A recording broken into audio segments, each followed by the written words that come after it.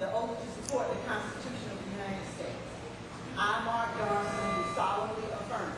I, Mark Darson, do solemnly affirm. That I will support the Constitution of the United States. That I will support the Constitution of the United States. So help me God. So help me God. The first is the oath to support the Constitution of the United States. I, Bernadette Pellissier, do solemnly affirm that I will support the Constitution of the United States. That I will support the Constitution of the United States. So help me God. So help me God. This is the oath of office. The first is the oath to support the Constitution of the United States. I, Renee Price, do solemnly affirm that I will support the Constitution of the United States. That I will support the Constitution of the United States. So help me God. So help me God. This is the oath of office for the Orange County Board of Commissioners. This is the oath to support the Constitution of the United States.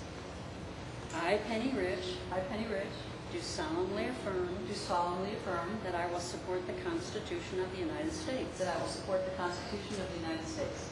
This is the oath to support the Constitution of North Carolina. But this is the time that we set aside for Mr. O'Leary and anybody else who wishes to come and address us. And we're glad to see Mr. O'Leary.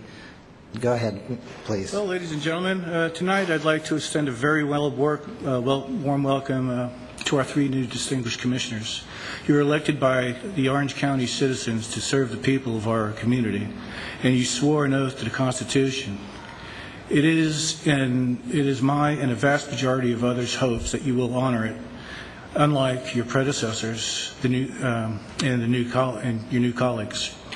It is my and a mass of others in this county and abroad hopes that your intellect will be the determining factor in disengagement with ICLEI.